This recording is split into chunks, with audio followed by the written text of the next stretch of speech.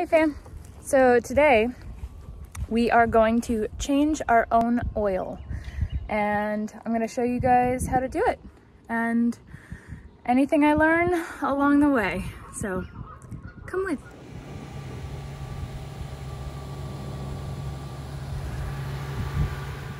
Starting off, we have our tools. I have my motor oil. I have a nice big pan that I just got at Walmart to catch it. This is a double pan, so I have two. I have a funnel. I have my work gloves, my toolbox out. I'm probably gonna need a socket wrench, maybe one of those crescent wrenches, but I just have everything just in case. And the manual. Over here, I've got my yoga mat. I'm a small person. I can fit under there. If you can't, get yourself a skateboard or something. Then I also have a stool because, like I said, I'm a small person and that's a tall engine. A couple extra rags. First thing you're gonna wanna do is level your rig. This is for a couple different reasons. Number one, just to make sure that the oil is draining properly. Number two, if you put the two front wheels just up on some simple blocks, it's gonna give you a little bit more room to get underneath there, unless you're lucky and you have like jacks in a professional garage. So here's what the underside of my hood looks like. I have a 2020 Thor Motorcoach. That means that it is on the body of a Ford E350. Here's all the information.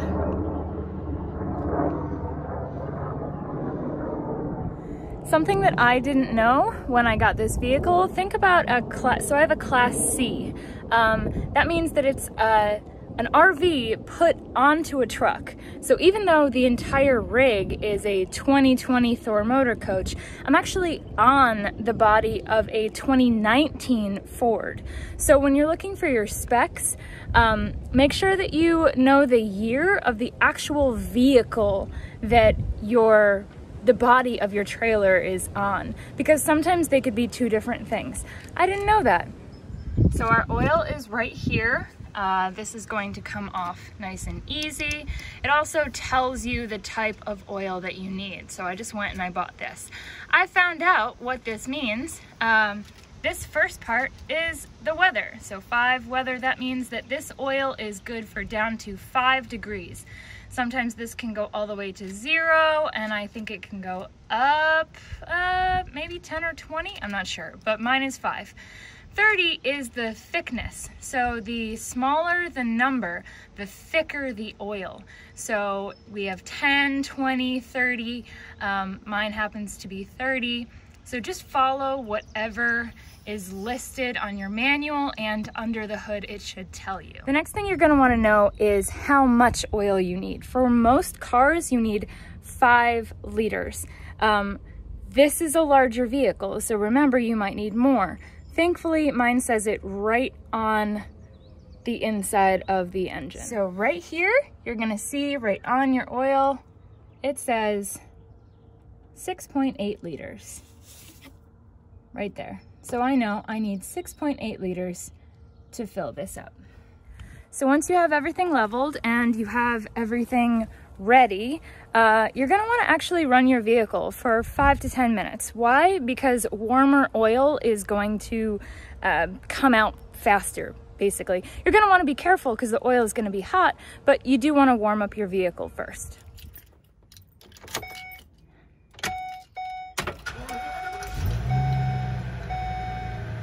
While you're waiting, get some sun. Look at the geese. Work on your tan. Spray some bug spray. Whatever you want. So, even though my oil is over there, the engine oil dipstick was over here. So we pulled it out and we're gonna check it. All right, so again, we pulled out our dipstick. Now, this is an RV, so it's really long. But at the end, you're gonna see, it's kind of like etched up. It's a little bit like marked up. I don't know if you can see that. There we go. See? And it says right on it max. So once the engine has been running, we're going to take this out, wipe it off, put it back in order to check it. And then we pull it out. And yeah, our engine oil was super low. There we go. So that's very, very low. There we go. Oh.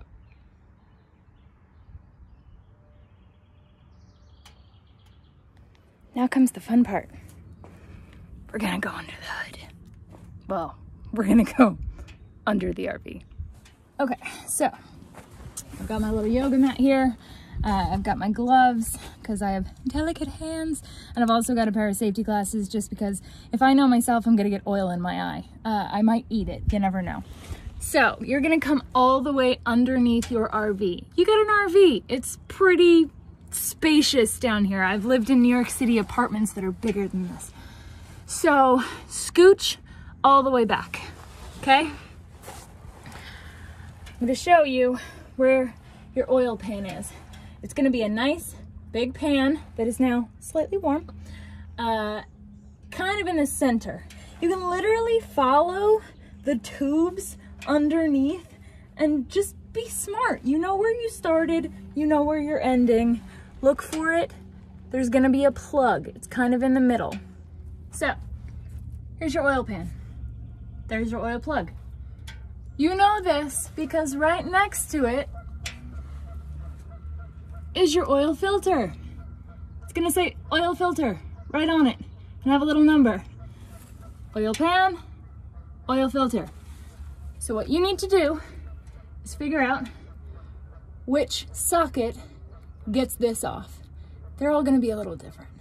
Stuff might be in the way, so. This will probably tell you the size of the socket that you need.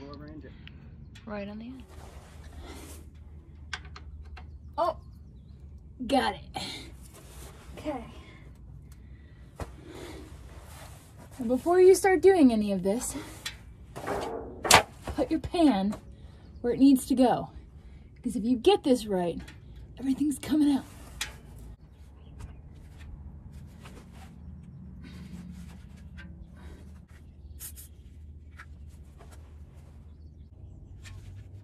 It's like a bolt though. It's not just a plug.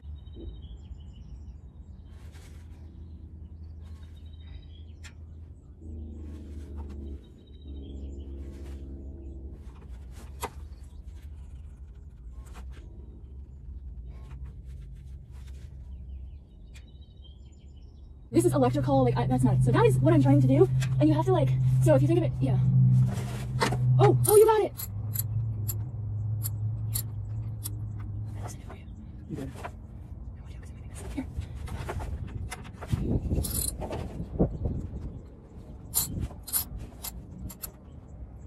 Oh, we got the right thing now. Here, I got it. I got gloves on.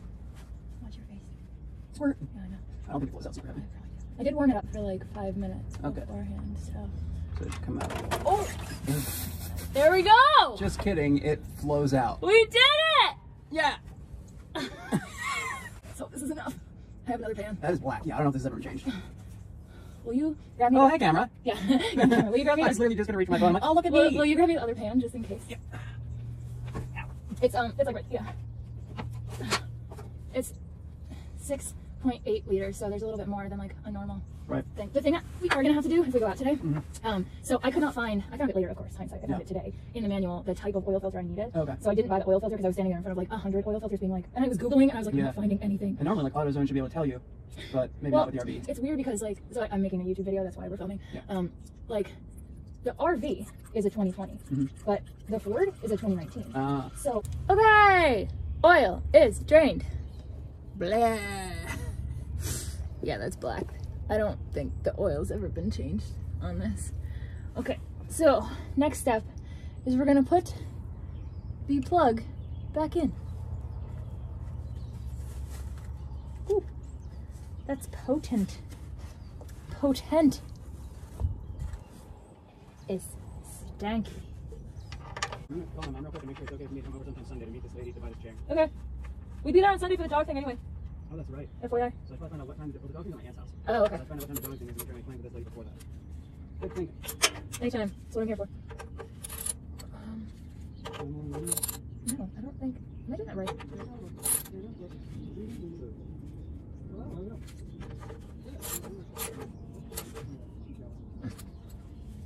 Okay, cool. Alright, and then I also realized I still had a few things listed on top of that. So I just had someone message me asking about buying that old recliner that we pulled out of the yard in the garage. Alright. Old oil has been drained. Plug has been put back on. Plug, bolt, whatever you want to call it. Now, we take our new oil and we fill it up. Is it okay if you pour oil all over the place?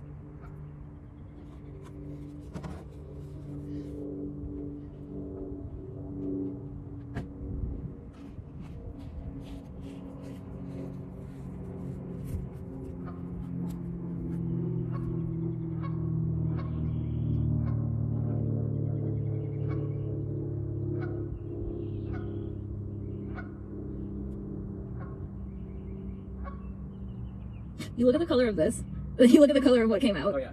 And it's like, oh dear. Yeah, when you put it in, it looks like olive oil. And the stuff coming out is like black. I learned what the numbers mean. Oh, yeah? Mm-hmm.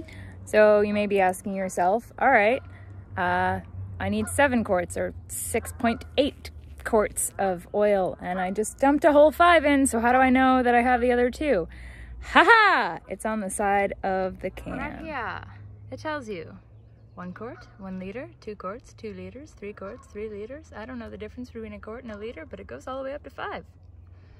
Ta-da! All right, so we have put approximately 6.8 liters in. We are going to take the old one out, and then we are going to run the motor to get the oil warm and check the dipstick again. Okay.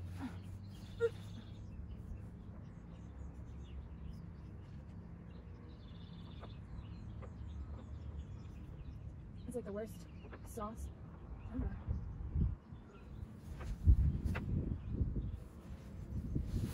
So then, we go. What's that? And then if it drips, it mostly drips onto the other. Oh wait. It's just a little bit light.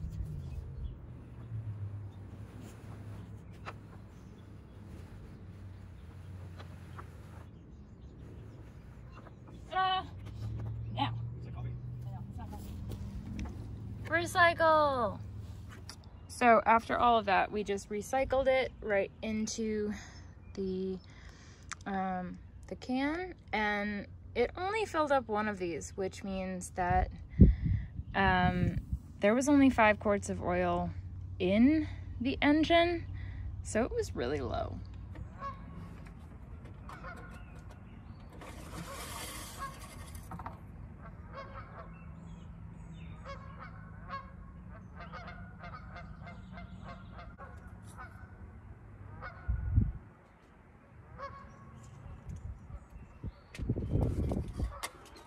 All right, so your oil is back in. Dipstick has been checked. Let's turn her on.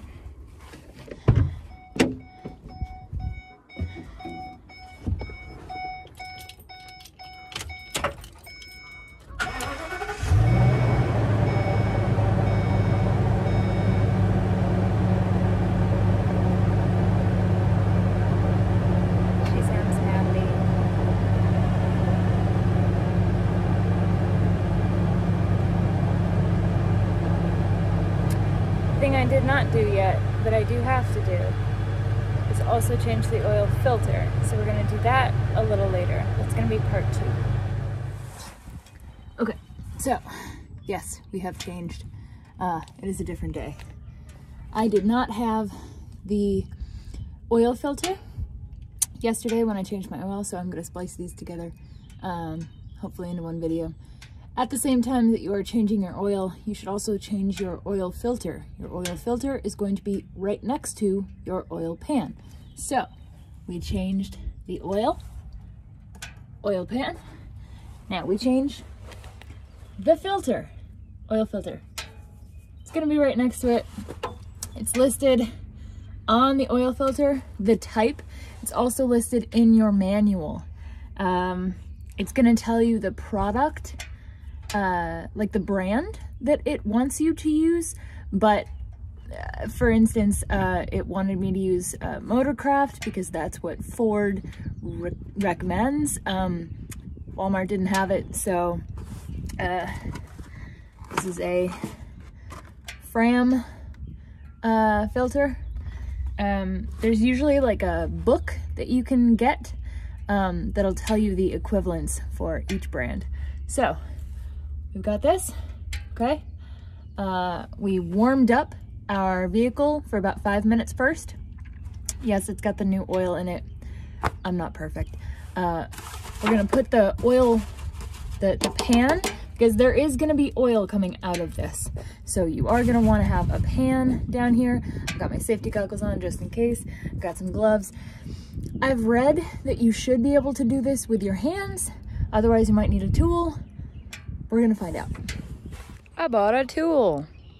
We're gonna use this filter wrench and hopefully this works. All right. Filter, pan, giant wrench. Let's see if this works.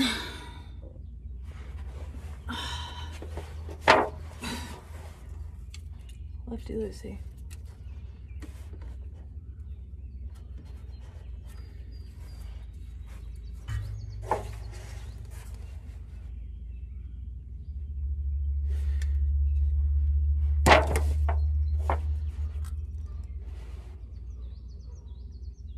Ha! It is moving. Okay, we're gonna do this slow.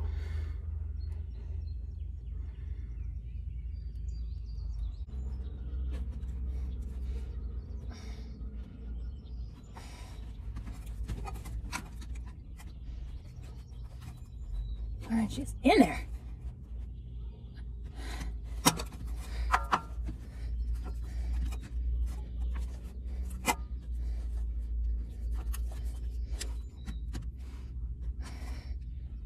There we go.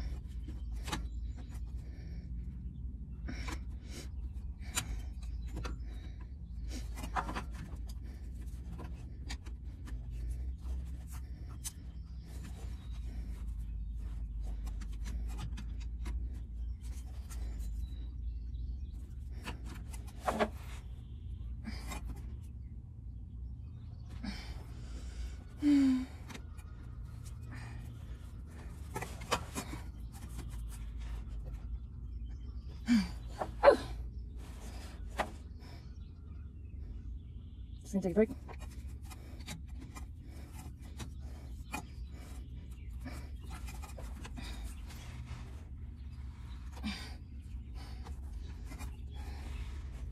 There we go. No method. Okay. All right. It looks like I can probably put it off in my hand by now. Yep. We're gonna put this down here. Yep.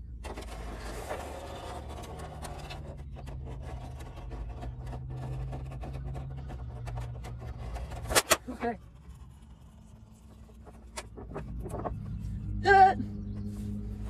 Not that drain.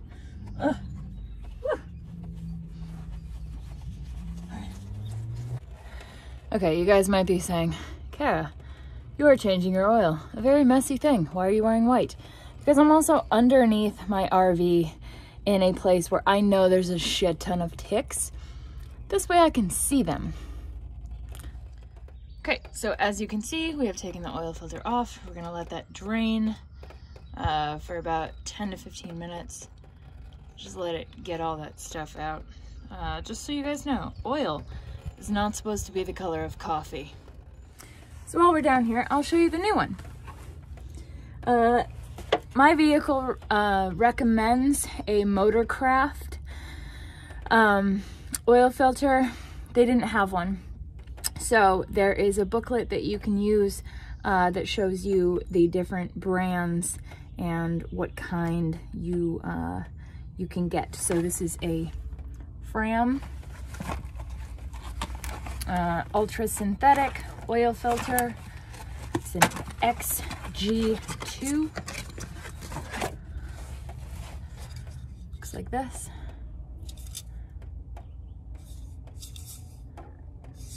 So we're gonna let this oil drain, and then we're gonna pop this puppy back on. All right, so we're down to just a few drips, and the first thing you're going to want to do is to lube up your gasket. So that is this part right here. You're just gonna want to spread a little bit of the oil onto that. This is gonna help seal it together.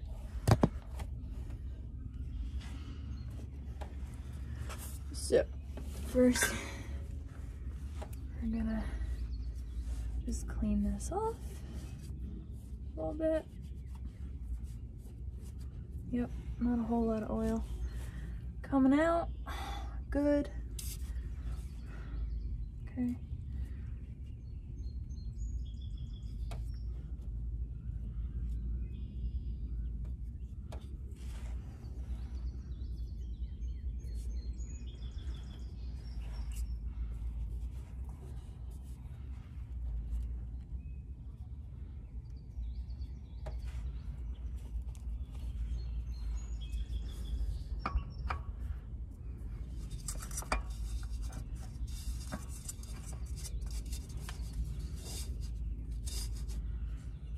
I'm gonna hand tighten it first, as far as we can.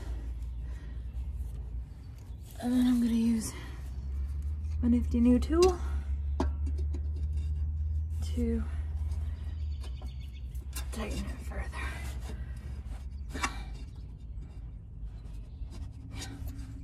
I'll say I don't like that tight because I'm gonna be able to get it off next time.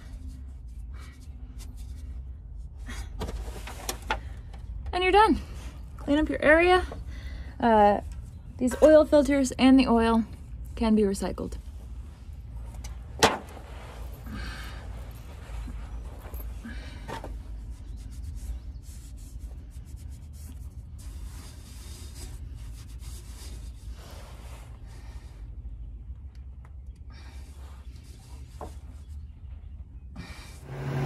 Don't forget to run her a little. Get her warmed up. Lubed.